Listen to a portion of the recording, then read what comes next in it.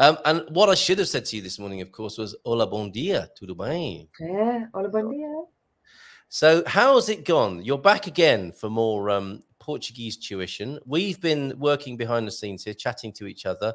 I have been encouraging my friends and colleagues here to share with you their favorite Portuguese phrases, favorite Portuguese words, so we can move you along a little bit further. The idea being to get you past that first psychological barrier where people think, I'm never going to get this, or I'm just so embarrassed in public Portuguese situations. We'd love to get you to a point where you feel comfortable going into a cafe or public situation and just rocking out an "Olá, bom dia, tudo bem," and being able to get past that first bit. So is that okay with you? Oh, absolutely. I think it's you do stop yourself because you don't think you're good enough. Aww. But you've just got to do it. The reason I gave out that slightly patronizing "or" it was not because I was being patronizing. I promise you.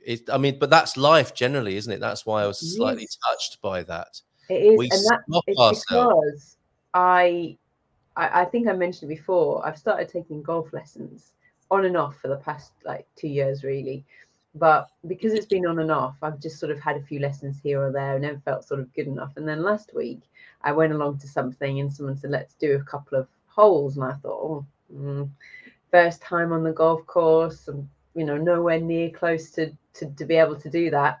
And actually, I didn't do too bad. I really surprised myself. I mean, there were some terrible shots, and I've lost a few balls, but we won't talk about that. But again, it's psychologically, you do stop yourself, and I think you can apply this to this as well. So true, so true. I mean, that is a horrible moment for anyone who's experienced it.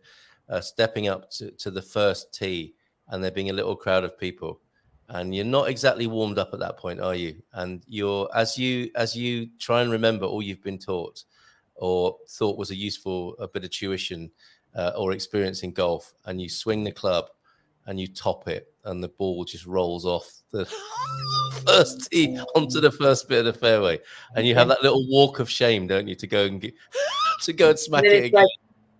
Like, I'll try again. and the crowd backs up and gets bigger and bigger, or so it feels around you. So there it is. I mean, this is general advice then.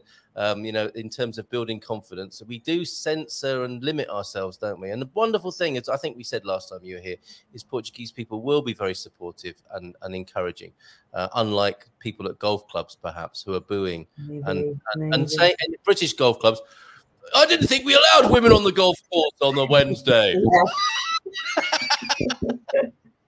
I know, I snuck in. But no, it's interesting when we were talking with some Portuguese, like Nuno and stuff like that, that, they were sort of saying that, because I think one of the things more than anything is really the pronunciation. That, I mean, let alone remembering, but that is, I feel personally, that's my biggest barrier, not my forte or strong point. But he said, they're just happy for people to really give it a try, regardless. Yes, absolutely. So do bear that in mind. James is already in with some advice for you. Sarah, bom dia, queria. That's a really useful. That's worth writing down, because I know you were writing things down last time, weren't you? Queria, I would like. I'll write that down. Yeah, this is where James started, and he's had his moments at the market. When he's saying queria, some tomatoes. Asking for tomatoes can get you in all sorts of trouble here in Portugal, and he knows that. He's got the scars to prove it. Queria, I would like, is a magic key into the world of asking for things. And so here we go. He's elaborating on that for you. Queria pão de mafra. Whether or not you want a pão de mafra, in this illustration, you're going to be getting one. Compido fatiado. Oh, that's good. Por favor. I would like a mafra bread, a particular place, a regional bread, long and sliced, please. So compido would be the long bit, and fatiado. That's a useful, because they have these slicing machines here in Portugal. I don't know. I've not seen them so much in the UK. They'll slice, or you can slice that in Lidl when you get your bread there. So that's fantastic. We may take screenshots as well. Look, you see what Pete's done here? Learn your days of the week and numbers, which Carl can take you through. No, Peter, you can type those out for us on the screen, or anyone can do that if anyone wants to test themselves. I'm happy to help with that as well. I'm using queria. This might be a little bit more useful to you first thing in the morning, there's how you ask for your first cup of coffee of the day. Oh, yes. Do you want to give that a try? Okay. Can you say it first? So in a phrase book, or when you're learning on an app or a video, this goes back to the pronunciation and I think the earlier difficulty you mentioned. So in a phrase book or an instructional video, or here now for that matter, we would enunciate it slowly and clearly, and it would be "Quería un café, por favor." And if I was doing a voiceover, I'm open for those sort of jobs, producers, audio producers, if you're listening. Learn Portuguese with Carl Munson, and it would be "Quería un café, por favor." Repeat after me. "Quería un café, por favor," or "Faz favor." And see, the thing is, when you go to the cafe and you stand next to a Portuguese person saying that, it's going to come out as "un café," probably. A lot faster, as in "Quería un café, faz favor." So I do feel your pain with that. However, this is the place to start, and James is bang on there. So quería un café, por favor. Quería un café, por favor. Excellent. Yes. Oh, the spotlight is on you. So good on you, and thank you for being in this position here. The pressure is on others as well to keep coming forward with and testing their knowledge such that they can share with you. The thing is, I suppose that's it. You'd become not to be disrespectful, but you probably become unpolite, because I'd probably be just saying "un café, por favor," and that's okay. Bit out. Yeah, the quería is. I think James does put that very well. Quería does begin a world of engagement. I would like quería. So it's almost like an anchoring or stabilizing word. You just say, okay, what's that first word I need to remember? Quería. It's the path into these situations. So excellent, James. Good. Oh, not quería. Hold on a minute. What's he saying? Translate. Okay, and this is the pitfall of translator apps.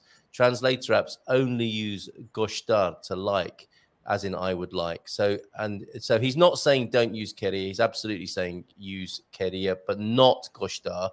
Because actually, I think if you stand at the bar saying I like coffee, the people behind the bar are going to just nod and go, okay. That's right. Thanks for letting me know. Okay.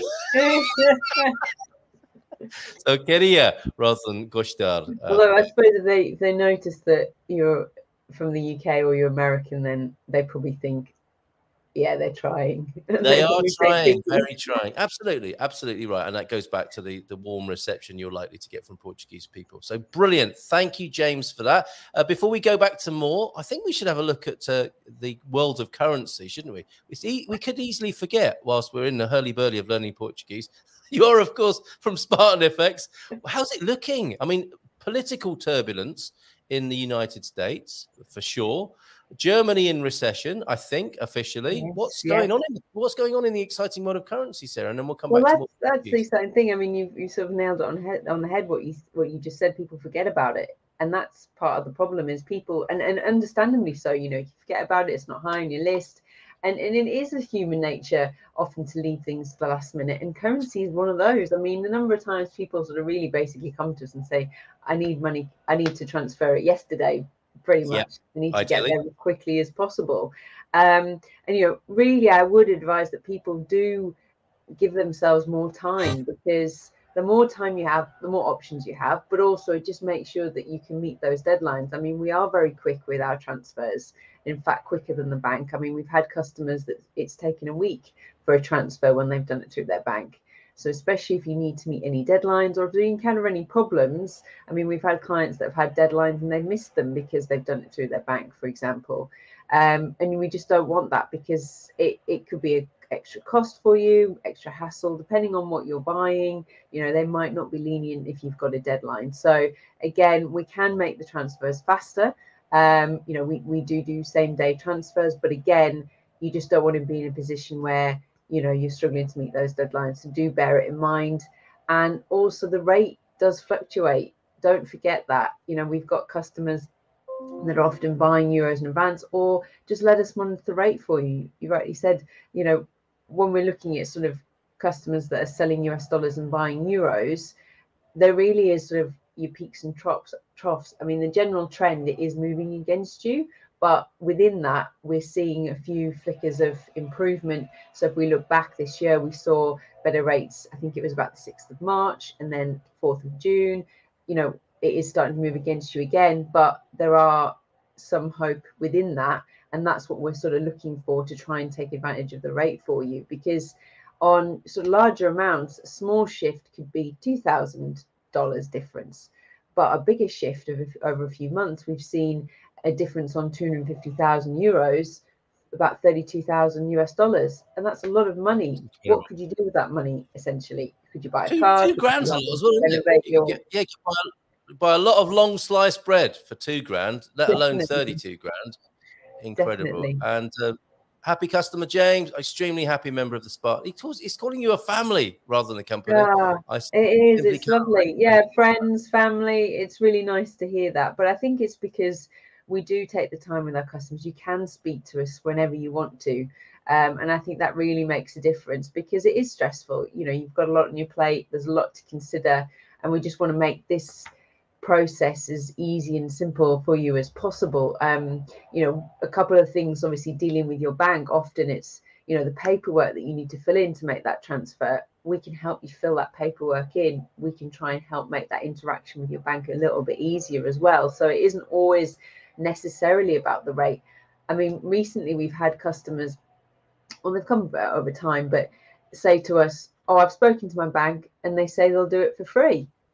Now, nothing's free. I mean, there are some things, but generally not a lot, unfortunately, free, and certainly not when it comes to your bank. So yeah, they might not be charging you a bank transfer fee, which might be about $45, but what exchange rate are they offering you? So you may find, yeah, oh, it's free. I've not been charged that 45 US dollars, but actually on a few $100,000, it's costing me about $10,000 to make that transfer, because that's actually their charge within the exchange rate. So when they say it's free, yes, it's free for a bank transfer, but they're still making money on the exchange rate, and that's what you're not seeing, and they're not really telling you. So that will be a much costly transfer. So it's something to bear in mind. That's really where we come in. That, you know, yes, you may still encounter a $45 bank fee, but we're saving you a lot more money on that exchange and helping you get that money quicker because of the way that we send payments. Very good. Excellent stuff. So there you go. The link is in the chat as well. And James clearly happy there. So if you could pass on that hola to Neil as well, when you speak to the team, that would be great. If anyone else wants to say hi to their nominated member of the Spartan FX team this morning, please feel free to do so in the chat.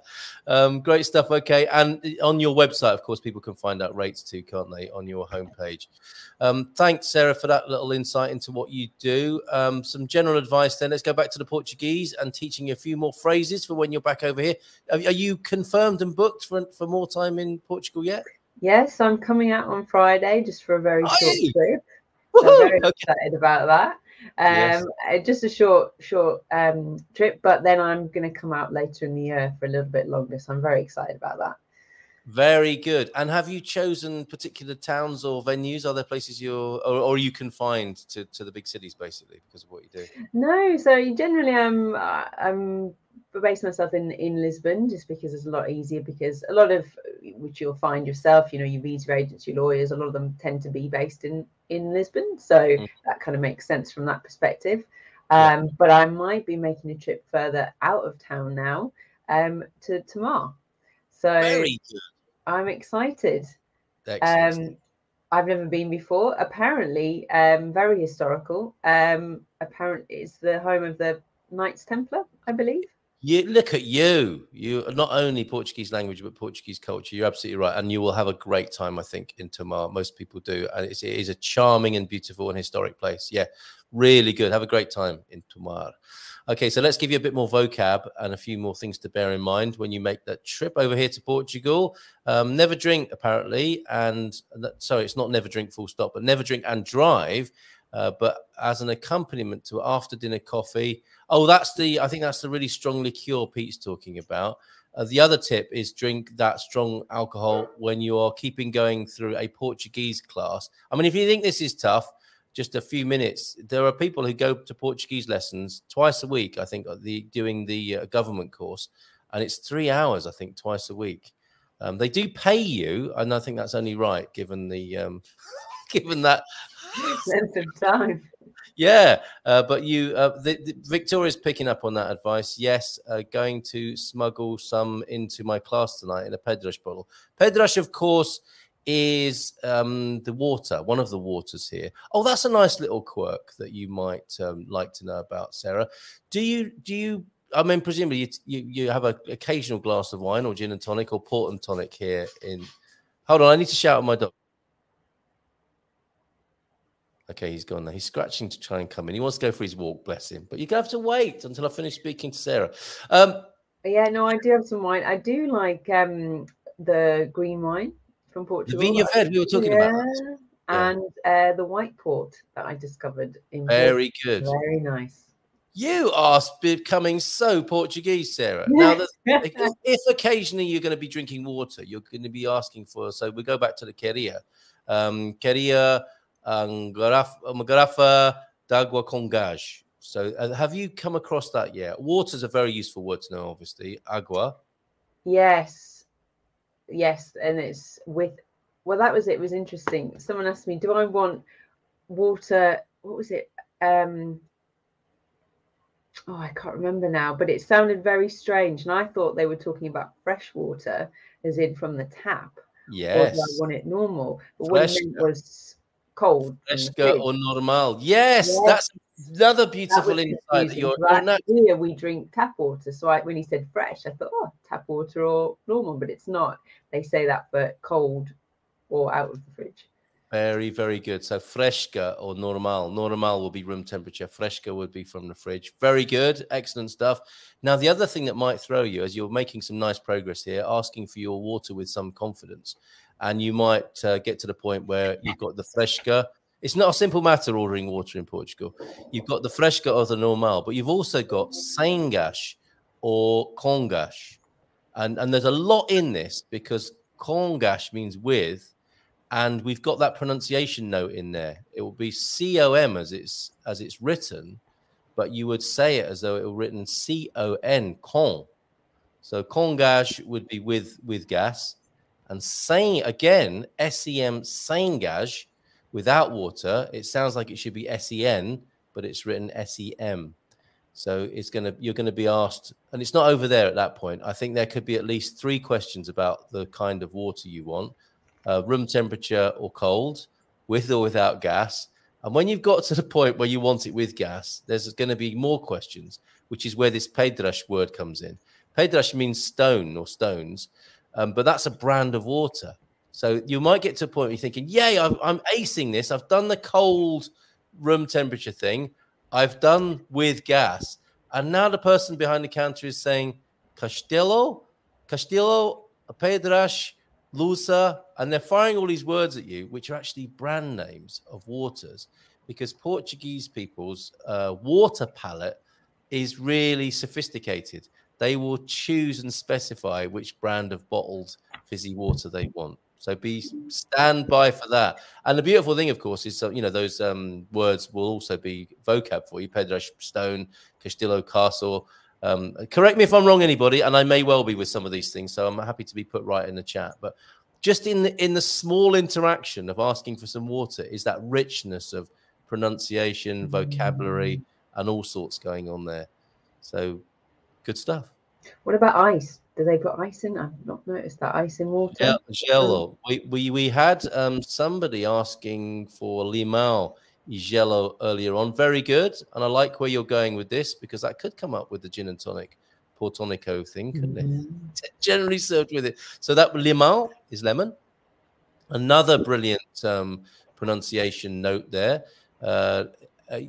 So you might look at that and go limão on the end of the word, but that is a useful pronunciation tip because it's not the ending of only limão. There are other words that have that sound that's through the hooter. I don't know if you would like to try that. Limão. Limão. Very good. Yes. Limão. But how is it spelled on the end? Sorry. Uh, you've got Limao, limão, and there's a little squiggly on top of the A, so that you know that you've got that sound. I think it's going to be the same for the beirão behind me on the shelf. I have a bottle of Portuguese liquor on the shelf behind me, beirão, with that same ow sound at the end there. I'm feeling quite self-conscious now because here I am in this situation where I'm being a Portuguese teacher, and this is not. I am a pretender, but it's true what we were saying earlier on. You know, you learn by teaching, and I'm really feeling that now. As I'm checking, is that how it's spelled? Is that how it's said? But it's great. It's a really good position to be in, and I thank you for it. So there you go. James helping, limão, lemon, and lima, lime, if you're going to prefer that with your mojito, for example. See how I'm contextualizing it all, mainly with alcohol, it seems, this morning. So sorry, I don't mean to create a bad impression of you, but it's my go-to. Right? I'm not suggesting it's yours necessarily. So, but you see the little squiggly on the A, limão. I don't know what the official word is for the squiggly. Somebody will tell us that. But there you go, limão. And you asked about ice gelo, G-E-L-O. So you might say, queria limão y gelo. I'd like some lemon and ice with that. I love it that you're actually writing this down. This is fantastic. You can also watch again. I'm writing them down on replay in a different way to how they're spelled, because that'll be easier for me to read it as you should possibly say it. Yes, exactly. So a bit of phonetic note-taking as well. Oh, and there are other people who want to say hi to the Spartan team. Hola to Ben and Neil. Yeah. Great chaps. Also a happy customer. Says Joao de Nort. So a few more things before you have to leave us and go back into the world of currency exchange proper. Queria means from Victoria, I wanted, but it is correct. You can also say quero, I want. So you'll notice that words ending in O can often be the first person conjugation of a word. An O there. So I want would be quero, but queria is the way to ask for things, is a way and a very accepted and known way. Poder is one I like to use, P-O-D-E-SER, poder. So it's like, is it possible? Almost like the American can I get, poder. But let's not confuse that right now. Let's stick with queria until we see you again. Are you up for a third lesson at some point? I am. I tell you what, I will say that, because we asked, didn't we, some of the experts, what would their tip or their saying be? Yeah. And I think Nuno shared, which I thought was useful, casa de banho. Casa de banho. Casa de banho. Casa de banho, yeah. Now it's very interesting that you kind of truncated together as casa de banho, because that's what you hear when people say. Well, that's why I wrote it like that, because that's how he said it. Casa de banho. So it's the room of the bath, the bathroom. Casa being again a useful bit of vocabulary because of its multiple uses, but casa de banho in this instance asking for the WC, the little boys or girls from us, and other euphemisms for that room. But casa de banho is good, and you could just say, you know, rather than a lot of conjugation and grammar, casa de banho, faz favor, por favor is always going to go a long way. And James with another excellent intervention here. Always in capital letters begin with a friendly greeting, and I have noticed this. You might want to just cut to the chase and ask for the coffee, but it's important to go in with the greeting of the right time of day, which of course we did last time. Bom dia, boa tarde, boa noite, and then hola. So very important to establish the greeting first and then ask for what you want. There's a sense of politeness about that, isn't there? To sort of first of all say hi and then ask for what you want. So there you go. Great. Excellent, James. Appreciate that. And on that matter, Suze is saying, is making eye contact culturally important when greeting with bon dia? I don't know about culturally, but I just would say that's a good thing to do, wouldn't it? An intense stare, not so much, but casual eye contact is good as well. It's not a staring competition. I know it is in France with a bonjour and perhaps a handshake too, or 2 kisses, or 3 in France. Perhaps there. So thank you for that, Suze, that question. James saying, Sarah, I just realized you might not know me from my handle here. Any variation of slug is me, James Holly. Ah, okay. And we also have another one. There's the Monchique when you're in the Algarve, as well as the Castillo, Pedras, Lusa, and Monchique. The Monchique is a fantastic water. It is the exceptional one that is alkaline, with its health benefits of being an alkaline water. Darren, in Porto, he's at a similar stage to you, I think, and they don't understand Coke Zero in a Yorkshire accent. Can you imagine? All right, lad, Coke Zero, faz favor. I can understand that, Darren. Come on, drink full fat anyway. Never mind about that zero rubbish. I went to the no Wi-Fi cafe close to the house with a letter of introduction and the Canadian apology for not speaking Portuguese. Ah, she carries a letter with her. A man read it aloud to the regulars, got smiles and a bottle of vino.